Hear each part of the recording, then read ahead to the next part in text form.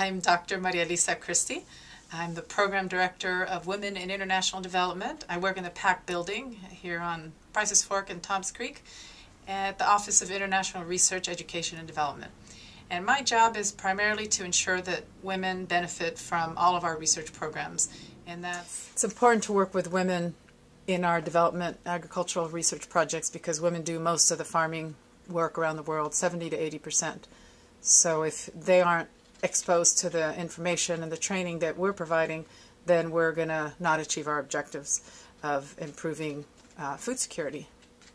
It was very exciting to make sure that the farmers that we train on some sophisticated techniques, some basic planning practices that affect their livelihood and food security, to just ensure that women are part of that. And it's exciting to train women leaders at the community level as well as we involve them in our projects, particularly when we work through women's organizations, as I do in Uganda, for instance, and we do in Peru. It's exciting to work with people around the world who are interested in promoting opportunities for women.